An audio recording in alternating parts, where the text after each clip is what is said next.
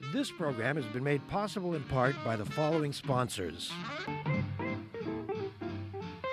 The Trial Lawyers Association of BC.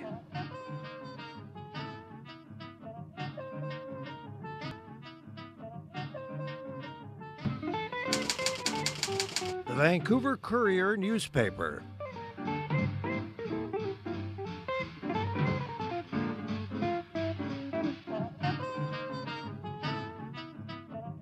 My new book about addictions, All the Way Home, Building Recovery That Works.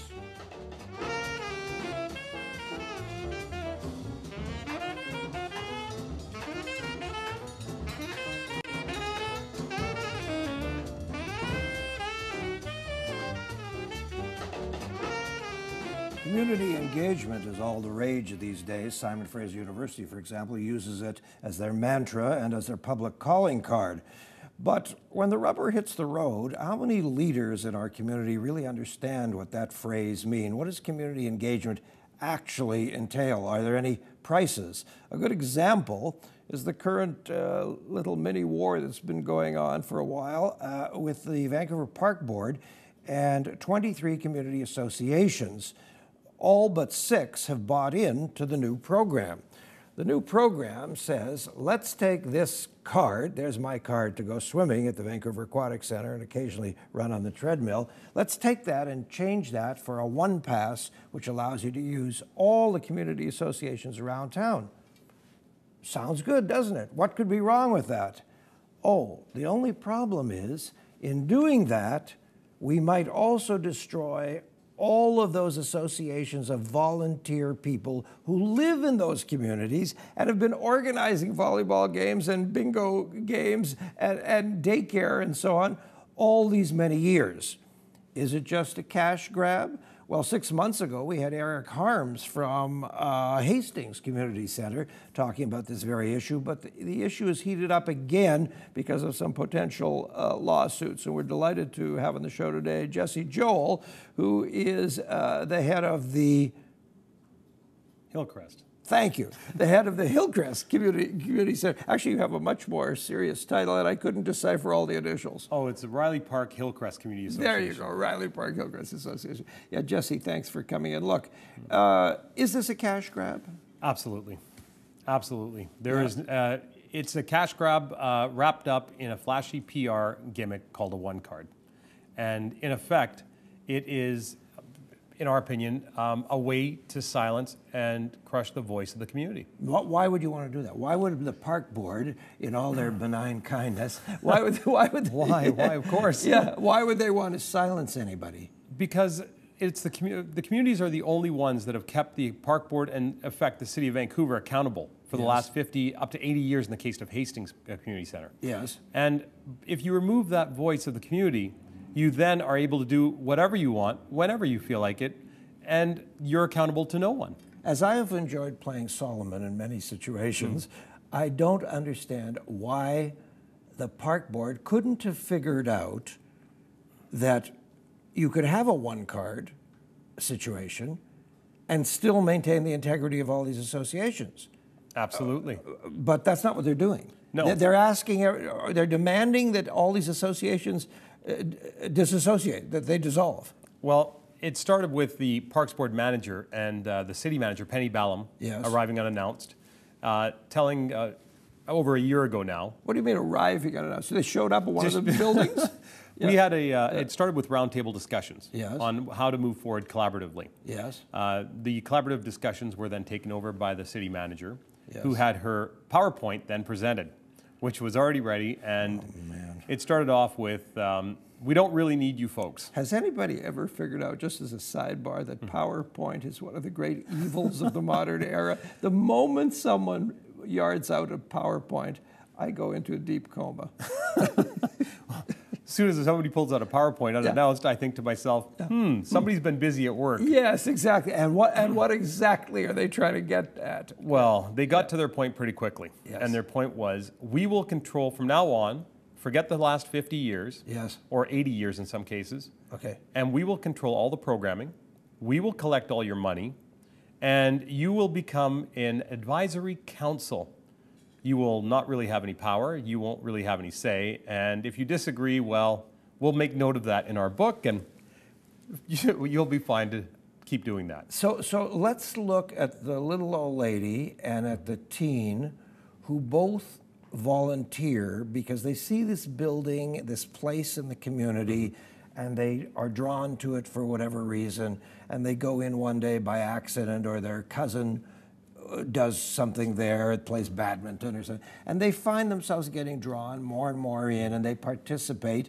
Isn't that what keeps us alive? Isn't that what neighborhoods are about? It's what community centers are about. Yeah. Community centers are literally the heart of a community. It's where seniors come to grow, reconnect with the next generation. Yeah. It's where children go to grow into productive adults and community members. And what's happening is an all-out attack on the community centers. Now, in the very beginning, you actually said that 16 or all the rest of the centers were on side. There are 23 that I know of. 23, 6 being led by myself and others, are basically completely opposed. Yes. And we are the largest of pretty much the largest of the community centers. Yes. The other centers, there's only 11 that are actually at the table. Oh, okay. And actually more than 2 of them have said thanks, but no thanks. But the Parks Board keeps claiming everybody's on side, which is just a fallacy. Marpole, for one, Oak Ridge Community Centre, has said thanks and no thanks. They've left the table and are not accepting it. Marpole must be a place of huge uproar these days, because I went over to Victoria yesterday, and driving at 9 in the morning. You saw our signs. I saw the signs that say, what does it say? It says no rezoning, no forced rezoning in Marpole. Right, exactly. Or stop Marpole rezoning. So what we're getting out of this, help me if I'm off base here, but what I'm getting is a city hall, and therefore a park board, which has its own master plan of the universe, and it wants to sort of impose this on everybody and everything, and they claim that there's a lot of consultation, but is there really? No, absolutely no consultation. Oops. The consultation's been a farce and a joke. I got to laugh, and I call it Hypocrite Hall. I don't call it City Hall anymore. Say it again? Hypocrite Hall. That's good, Hypocrite Hall. Because you had the mayor come out just recently and say, and profuse, I'm devastated. We were not consulted about the new bridge going over. I saw that today. And I thought to myself, wow, he sounds so heartbroken about lack of consultation. I wonder how the West End, Marpole, Hastings Sunrise, Mount Pleasant, and all of the other and community centers and communities feel. Yeah. And yet he has the audacity to come on TV and say this. It's ridiculous. Let's say that the park board is successful, and they somehow force you and the other 5 rogues, the 6 rogues. I take exception to that I word. know, that's the newspaper speaking. That somehow they force you all to shut the hell up and get out of here and be quiet, and we're going to do what we're going to. Let's say they do that. What do you think would be some immediate and then long-term consequences? Immediately, there would be chaos, because over the last 50, 80 years, the associations have purchased a vast array of the equipment being used currently in those centers. Like? Well, because the associations run all the programs and services, we are the ones who purchase all the equipment. All the mats, the clocks, the chairs, the tables, the computers. Right, the books, the badminton rackets. The preschools. All the preschools and daycares are run by the associations. Yeah. And that's why they're highly subsidized, and this is where some of the membership fees go. So our membership fees actually go to subsidize the preschool daycare programs, youth at risk programs, and seniors programs. Now, if that was to all stop tomorrow, you could see a doubling in fees easily. You could see daycares and preschools shutting down. You could see youth at risk programs shutting down. The grants that we write thousands, tens of thousands of dollars worth of grants every year. And those grants cannot be acquired by the city. Period. So who is going to do this? You know, I worked at Langara College for a wonderful president for several years. When she retired, we got a new president. And after a few months, the new president decided I wasn't one of his people. So he bought out my contract, and I went away with a bunch of money in my pocket. He said that at least 2 of the programs that I had created, they were going to pick up. But of course, they depended on me to do them. Okay, so the people he handed them to just looked at this, didn't know what to do with it. So if the park board takes over these community centers and you've got someone who was really good at getting deals on mats and badminton rackets and tennis nets, who at the park board is going to do that? Well, the Parks Board just going to spend top dollar, and then this is the problem. The Parks Board, if this cup, if we had to requisition this cup, yes, the Park Board would probably go to one of their listed suppliers and pay twice the cost. Lovely. And because they operate like the Canadian Army. Well, no, they operate like a dictator, and you know what? And money's free because it comes from you and me. Yeah, $4.95 for a nut and bolt. Exactly. And you know what? The volunteers, on the other hand, we will basically go to people we know and say, listen, it's for your community. Right. Your kids, your grandparents will be using this community center. Give it to me or give it to me cheap. Exactly. Right. And this has happened time and time again through the entire city. And isn't that what makes community associations? That stepping out of your comfort zone, going and asking the neighbor hardware store to help you with something, isn't it that participatory thing that creates the sinew of these operations? That's an absolutely perfect word for it. We are the sinew that connects the community to itself. And we are the ones who connect our sister and brother communities to each other. And we acknowledge the problems before they become problems. We're the ones who start the seniors programs, the youth at risk programs, the late night basketball pickup. And paid staff punch the clock. Most of them don't live in the neighborhood. Most of them don't live in the community. Get a paycheck and they leave because, well, it's a job. None of us are paid. Isn't ownership one of the key elements in the success of any human enterprise? Absolutely. One of the greatest economists in the world, who's still alive, a Peruvian guy whose name I could never remember, said that it doesn't matter that people in Thailand or wherever are only paid $1 to build Nike shoes that are sold for $200. He said the real issue is if they had part ownership in the company and they got a dividend from their work. Then it wouldn't really be exploitation. This old card of yours. Yes. This is a dividend. Yes. This is a tangible piece of belonging. Yes. And when somebody picks up well, this is a flex card. Yeah. You have a sense of belonging. And in many of the centers, we have seniors who say, I belong. I've been a member since. Absolutely. And to take that away from people is to literally tear apart the fabric of the community. And all you have to do, Jesse, we're going to take a break. All you have to do is walk into any community center and you sense it, you feel it, you smell it, you taste it in the first 4 seconds you walk in, right? Absolutely. Okay. We take a little break. Our guest is Jesse JOHL from Hillcrest Community Centre. And we'll just take a breather for a moment and your opportunity to look at davidberner.com. We're always happy to hear from you. And also an opportunity for those lovely folks who support us here to say hello, bringing you this program on Shaw Community Television, Cable 4, back in a minute. This program has been made possible in part by the following sponsors. The Trial Lawyers Association of BC.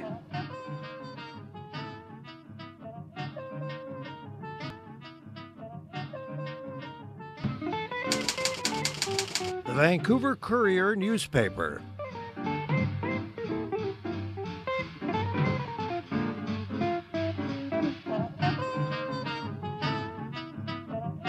My new book about addictions, All the Way Home, Building Recovery That Works.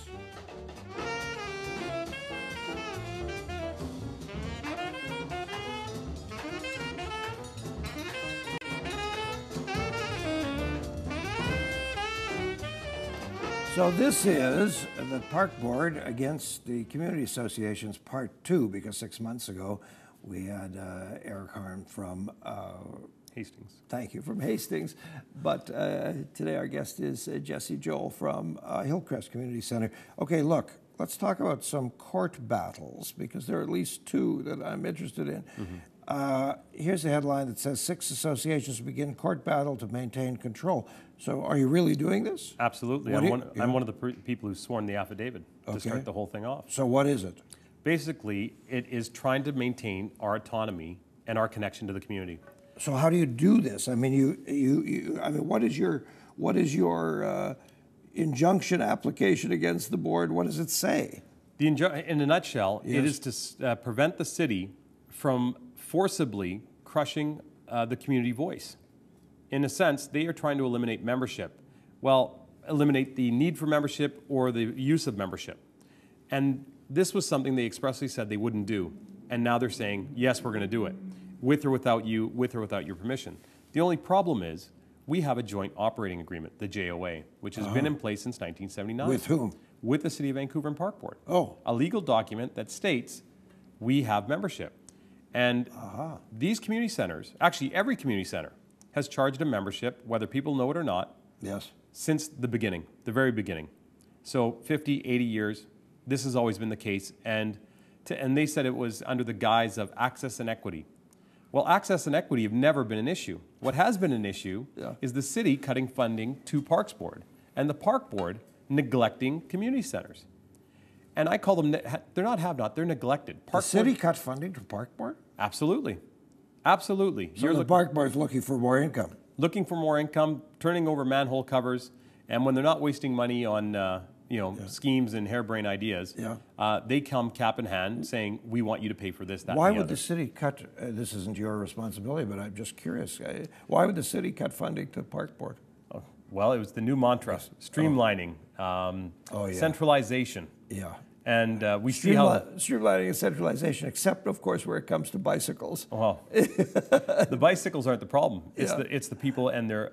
You know, it's like the one card. In principle, they're a great idea. Yeah. But how they're implemented is everything.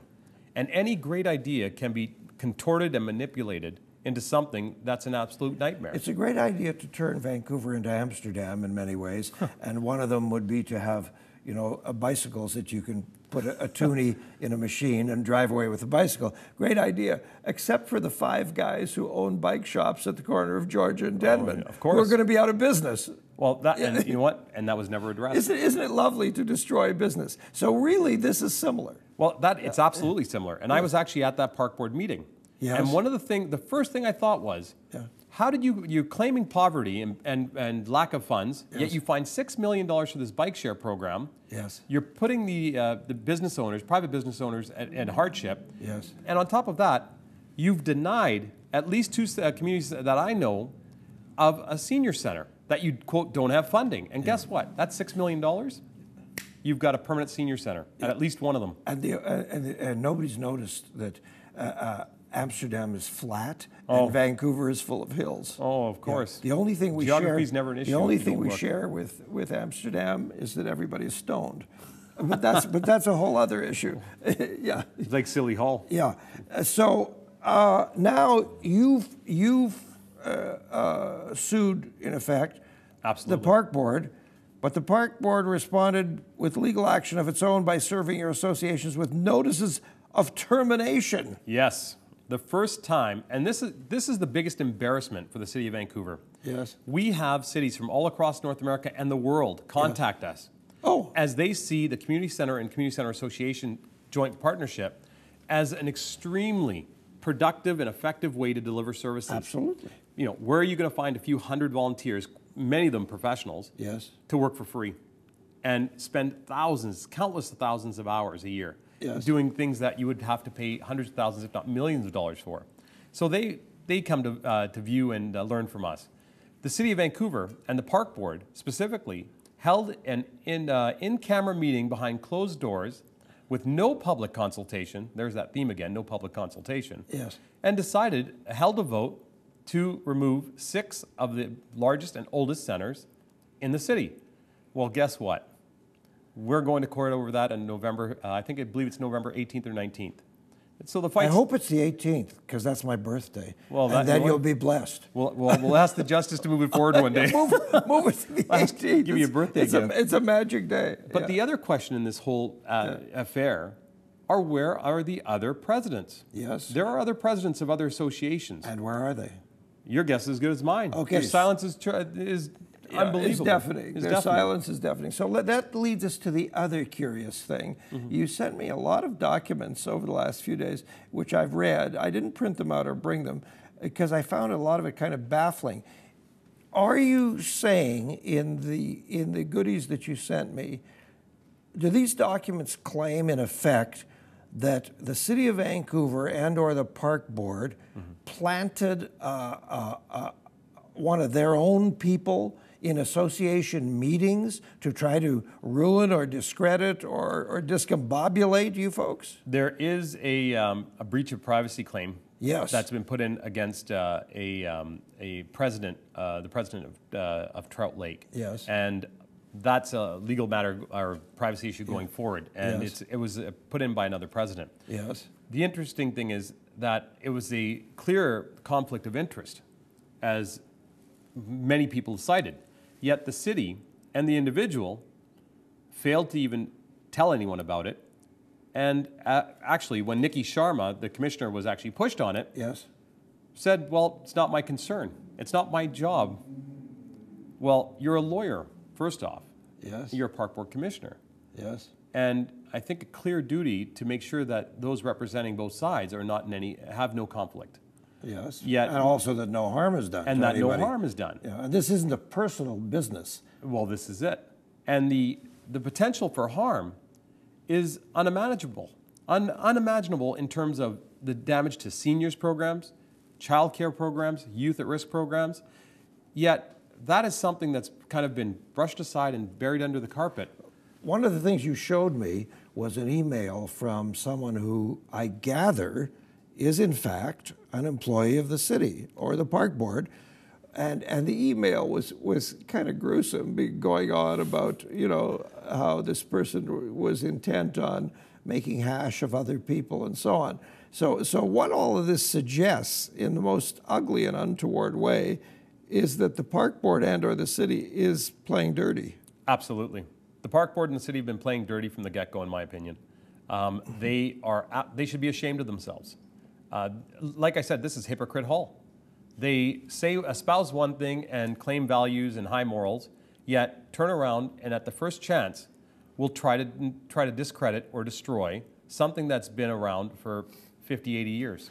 Isn't there somewhere out there, somewhere in our community, can we not find an intelligent, useful, dispassionate adjudicator? Can we not, Jesse, can't we find someone who can sit down in a room with you and the mayor, say, or you and, I think of my friend Constance Barnes, who's on Park Board, and say, look, this is silly, this is getting out of hand. How can we resolve this to the benefit of the citizens of Vancouver? Absolutely. Because we have to keep our eye on the prize. The prize is the citizens of Vancouver. The prize of the programs and services. Exactly. And in the court of Justice Berner, Yes. we're being heard. Yes. But in the court of in the court of our good mayor, Mr. Robertson, Yeah. they don't want to hear it. They don't want to discuss it, and more importantly, they don't want to acknowledge it. Their goal is to make sure that this does not stick, quote unquote. Let it go away, and you know, as we all know, the PR division of City Hall keeps growing by leaps and bounds. Spin, spin, spin. And how the city and the Parks Board can justify spending, we've heard upwards of $1 million on the production and rollout of the one card, and then another upwards of $1 million to subsidize free uses on it to get it out the door. This is the other joke of the whole thing. They said, oh, it's so successful, we've given out 80,000 or 90,000 of them. Well, Yeah. each card is loaded with 3 free visits. That's right, yeah. Well, each visit is approximately $5, Right. so $15 a card. That's a lot of money. Well, that's over $1 million.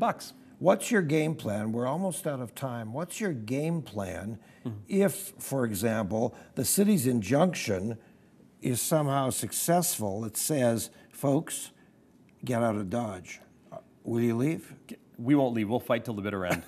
We will fight till the bitter end because what's at stake is it's not this generation. Yeah. It's the future generation. Are you paid?